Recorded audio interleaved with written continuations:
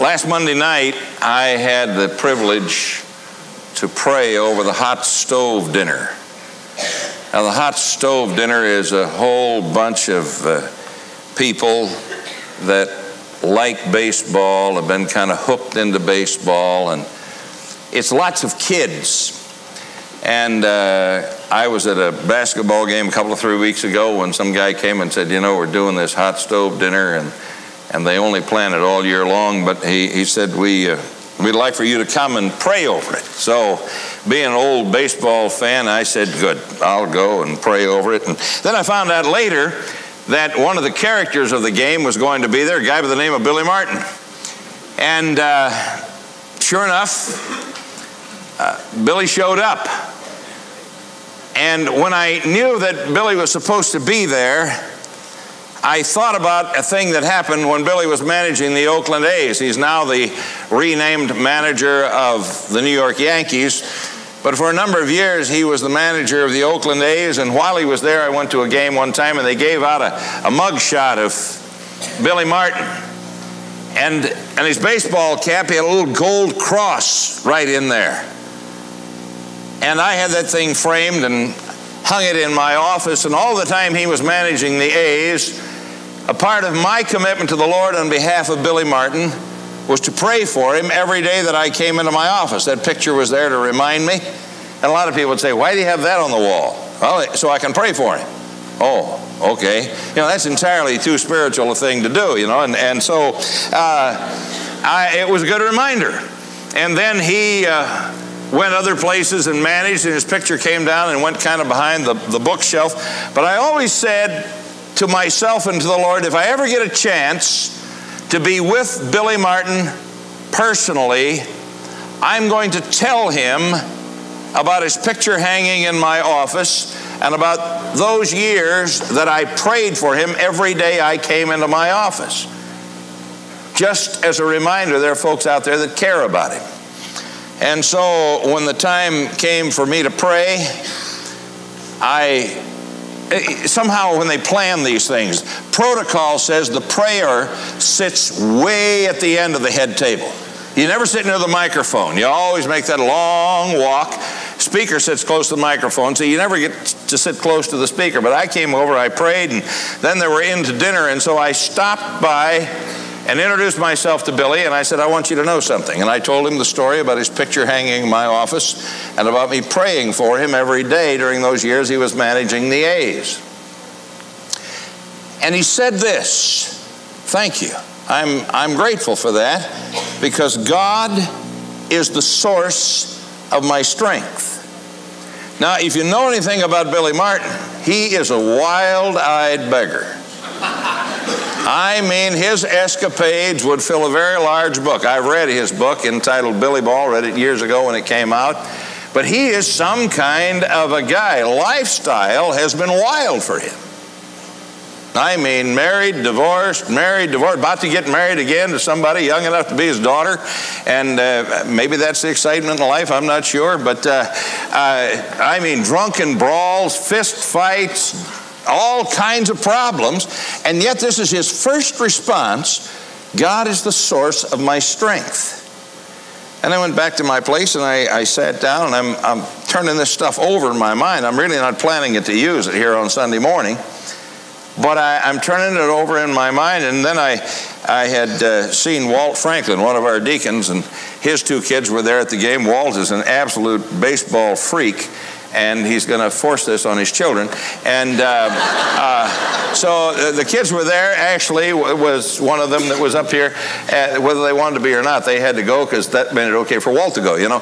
And so he had said to me earlier, could you take this ball and have Billy autograph? I had a brand new baseball, and I said, Walt, I don't know about that at all. I don't know how he reacts in the crowd. And so as I went back and sat down, I thought, I think I can get that done. So while everybody's eating dinner, I went down to Walt and said, give me that baseball, and he did. And I went back up and I said, Billy, one of the guys from my church is here with these kids. Would you? Sure. Autograph that thing. And I handed him a business card, and I said, Billy, send me a new picture, one in pinstripes, as the Yankee manager. And he wrote a note on that card that said, send picture. Now, I think he'll do that. I think I'll get a picture to hang on my wall to pray for him while he's with the Yankees. May not be long. It hasn't been before, you know. If you don't know, this is 5th time managing the Yankees. Just goes round and round on that one. But a part of what I plan to do when that picture shows up, I plan to write him a note on the front page of Swindoll's newest book, The Quest for Character, to encourage him to develop a godly character. And I'll tell you what triggered this. When he spoke that night, it was beautiful. He started by speaking to the Little League coaches and to the parents and the grandparents who were there, and he said to them, let the kids be kids for as long as they can be. Don't pressure them. Their peers will pressure them into becoming competitors. You let them be children for as long as they can be. That's a wonderful word to come out of his mouth. And I'll tell you, everything Billy said could have been said right from this pulpit on a Sunday morning. It was neat. And I walked out there and I thought, how is it that a guy can live with so much responsibility to kids, but obviously not understand he has great responsibility to his peers? I think there are a lot of us that live that way.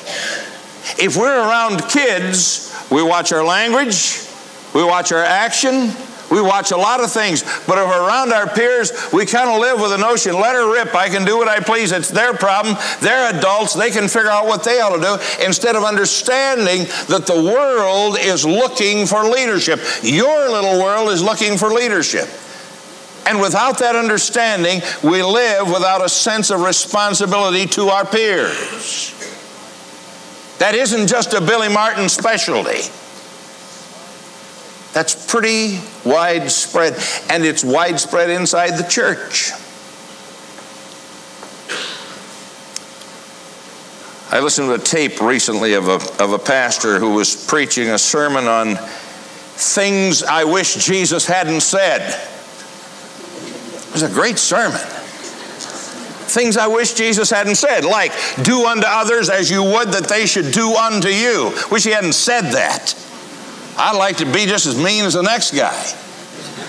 I wish he hadn't said things like, lay up treasure in heaven instead of putting it away here on earth where it can be stolen or can devalue overnight, October 19 or whatever it was.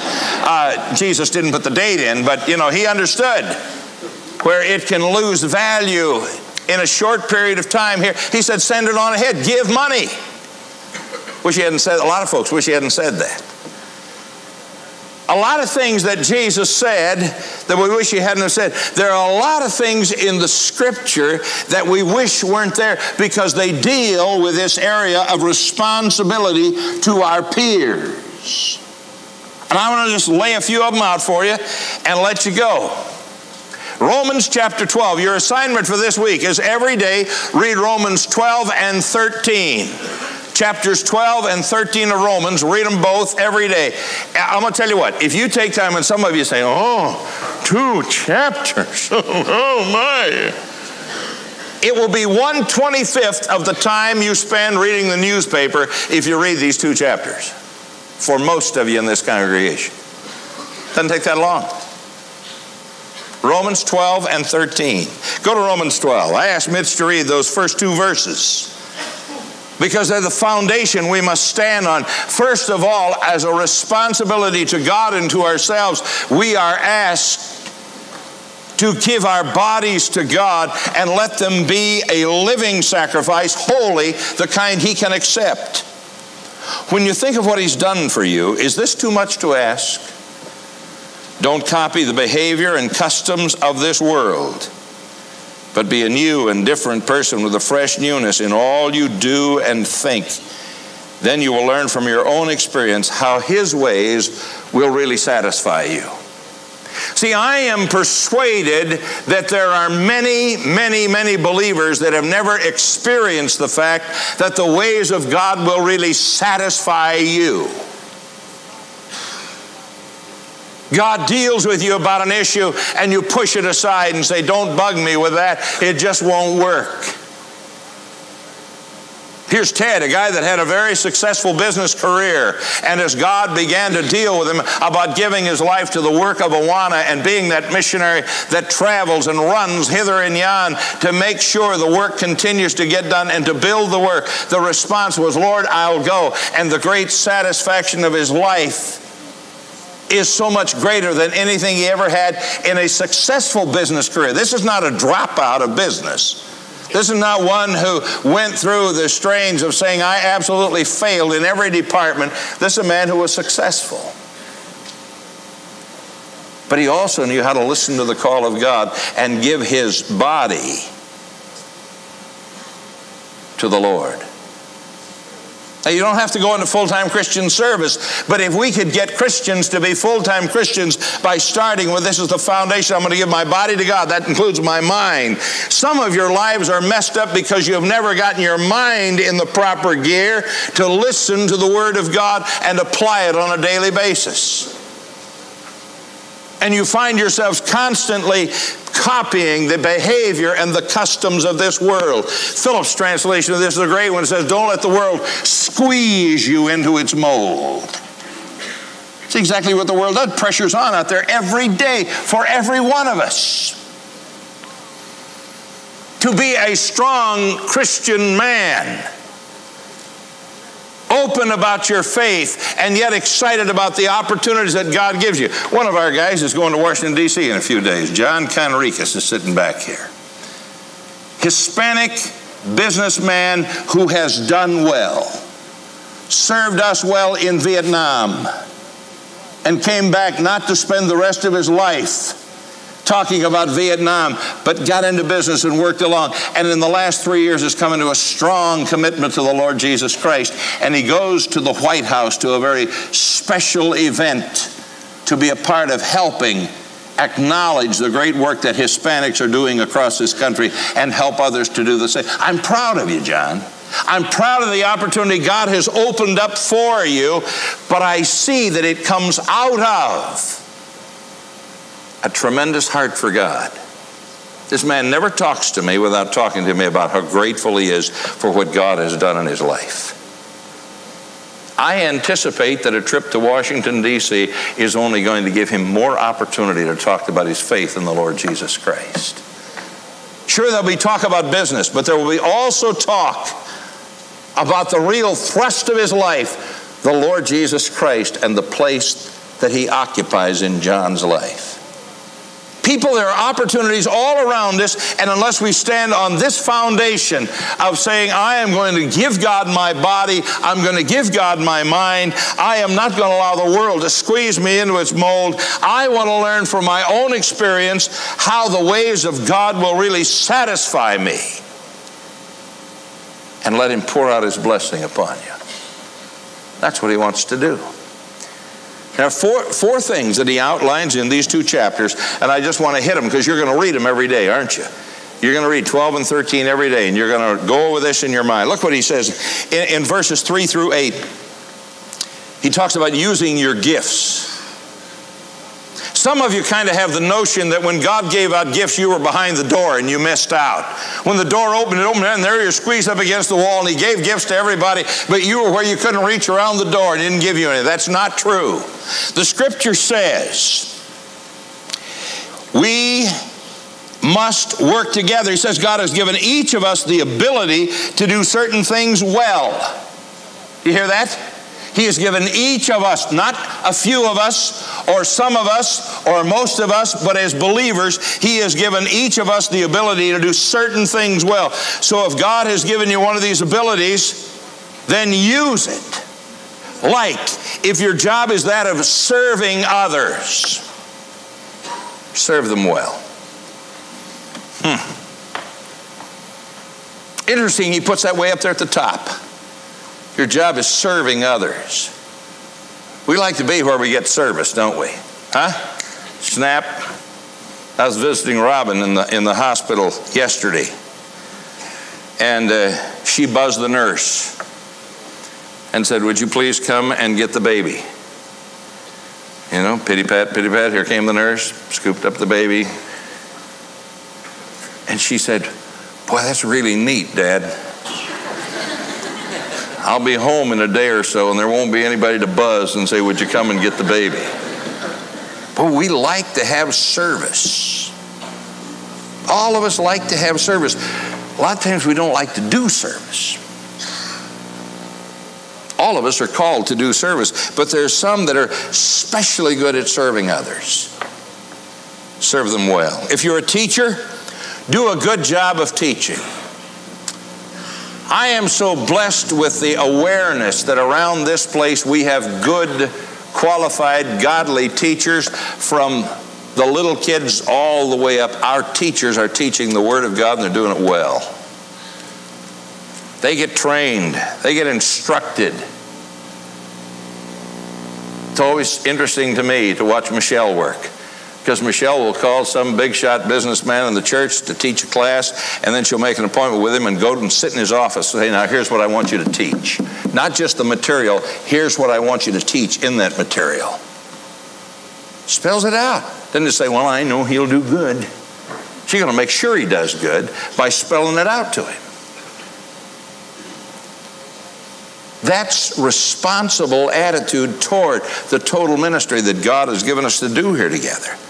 If you're a preacher, see to it that your sermons are strong and helpful. I've been listening to some of my sermons in the last week, especially. I've been kind of catching up.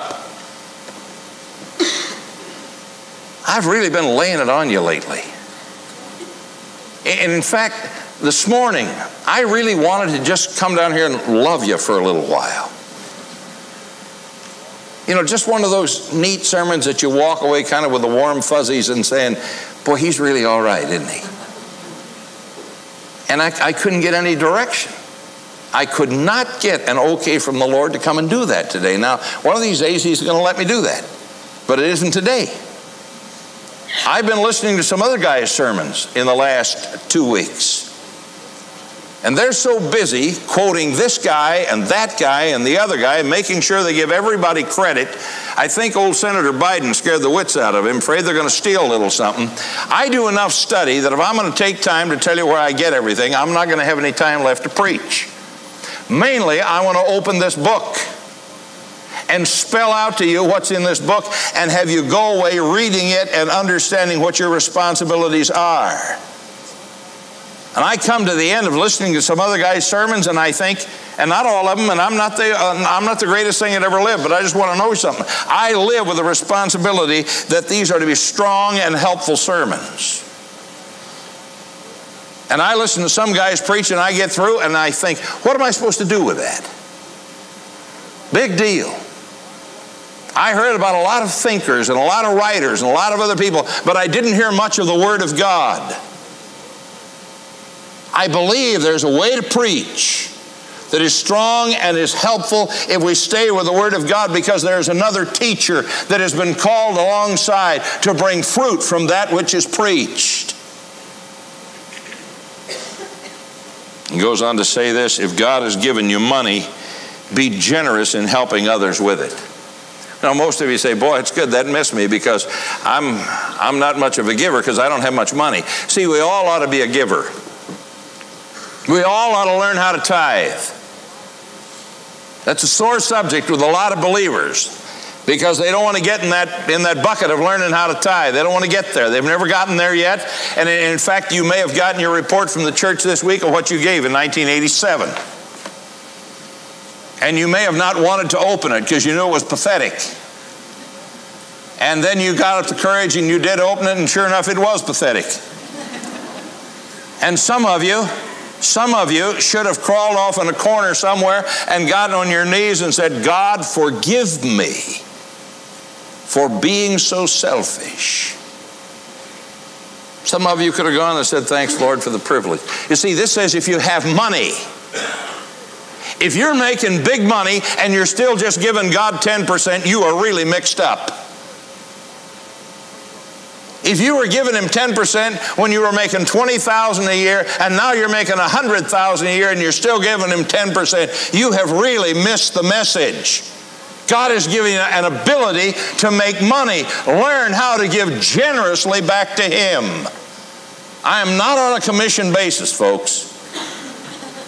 I don't say that for my sake. I say it for your sake. To learn how to be generous with the Lord.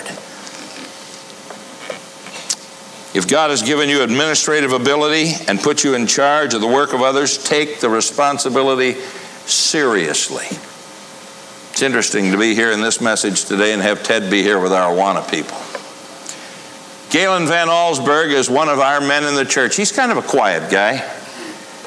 He doesn't stand out a whole lot to a lot of you folks. Galen is commander-in-chief of the Awana program in this church. He has a very fine position at which he works to make his money. A good job. Highly responsible in that job. He has 2 sons that he and Mary, unable to have children of their own, 2 sons that they have adopted, and he is one of the most responsible fathers I know. He takes time with those guys. Loves them dearly. Mary was sick the other day, and Galen just called in and said, I got to be home with my boys. And somebody said to him, how do you tell them that? You're not the boss. You don't own that place. He said, I need to be home with my boys. They don't understand that. They don't understand lesson number 1. They'll find themselves somebody else. Not arrogant, just responsible. And that man with a responsible job, with a family of his own, takes time to be the commander-in-chief of this Awana program that is an excellent program teaching the Word of God to children. I am so blessed that a man with his skills steps up and says, yes, I'll do the job. There are a bunch of you out there that are hiding. Hope he never finds out I can do anything. See, a lot of folks can do all kinds of things until it comes to the things of God, and at that point they hide.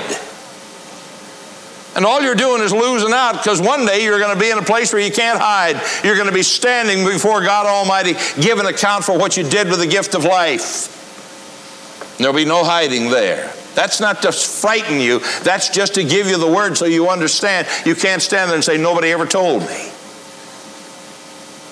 And he says, those who offer comfort to the sorrowing should do so with Christian cheer. One of the reasons I asked Mitch to pray for the Riska family this morning, they're out of Campus Baptist Church.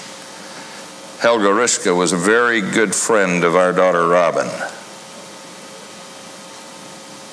Helga's with the Lord today, 35 years old. In a very tragic and goofy accident this week. Somebody got in a van equipped with tools for driving it with handles, a handicapped person's van, and somebody that wasn't handicapped got in there to drive it for him. And something went wrong and shot across Shaw Avenue and right into Helga and killed her. And less than a year ago,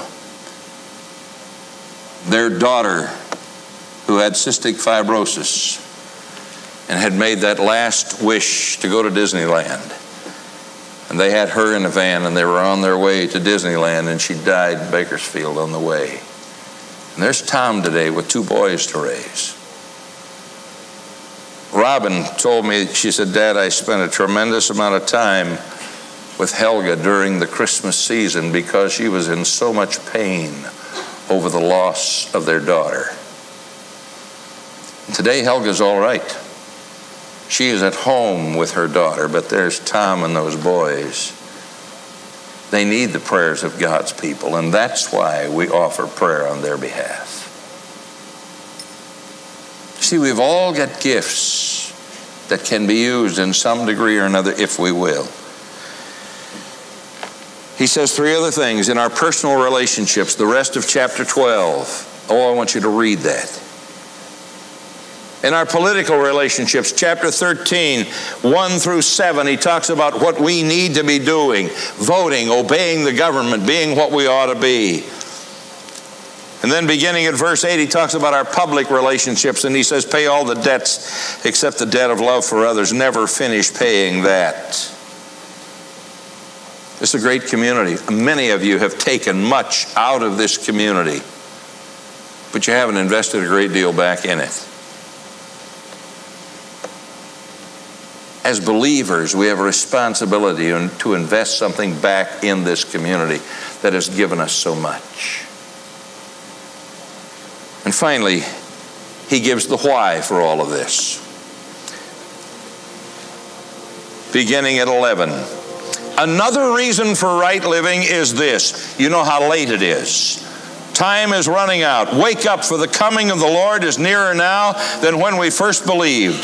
The night is far gone. The day of his return will soon be here. So quit the evil deeds of darkness and put on the armor of right living, as we who live in the daylight should. Be decent and true in everything you do, so that all can approve your behavior. Spending your time in wild parties and getting drunk, or in adultery and lust, or in fighting or in jealousy is wrong. But ask the Lord Jesus Christ to help you live as you should, and don't make plans to enjoy evil. Oh, I encourage you today. The major reason for right living is the soon return of Jesus Christ. Living for Jesus, a life that is true. That's that song that Connie's playing right now. Is that the kind of life you live? I challenge you to spend time in Romans 12 and 13 this week and be honest with God. And let the Spirit of God accomplish what he wants to accomplish in your life. If you're not saved, pull that card out and fill it out and put it in a mailbox around the door here, and let us sit with you this week and open the Word of God and help you come to the Savior. Thanks for being here. Stand with me. Let's pray and go home. Father, it's so good to be here. So good to open the Word, and even though there are times we open it and we kind of flinch because we know we haven't been where we ought to be, I pray that we would commit ourselves to right living. And I pray that the assignment to read Romans 12 and 13 would be easily accepted and carried out daily. I ask you for hundreds of people to be involved in that reading, because I know what the Spirit of God will do if we'll but give him the tools. And so bless us as we go. Bless that one that says, I need to know Jesus. I don't know how. It's scary to put my name on a card and stick it in a box, and I don't know what kind of person will call on me.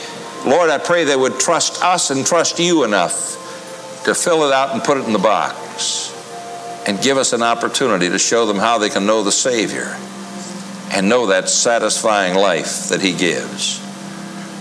So bless us as we go. We thank you in the name of the living Lord Jesus Christ. Amen. Amen. God bless you. Thank you so much. Good to be with you.